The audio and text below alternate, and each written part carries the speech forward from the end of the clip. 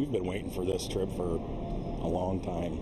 Eric Mantella and his kids made it from South Dakota to Newark Thursday in time for the holidays, but just barely, and it wasn't what you'd call fun. It was minus 50 wind chill this morning in Sioux Falls, South Dakota. So we waited and waited and waited, had the plane de-ice and everything, and come to find out they couldn't bring our luggage here.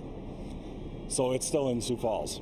All things considered, he's among the lucky ones. His family, though, not so much. Because my sister, my mom, and my sister's husband were supposed to fly from Montana here, but they closed everything down. Newark Airport is full of passengers who have been anxiously watching the forecast for days, seeing if they can beat the massive winter storm already affecting millions. I've been checking for the past week. I thought maybe the flight would get canceled and all the plans would be delayed.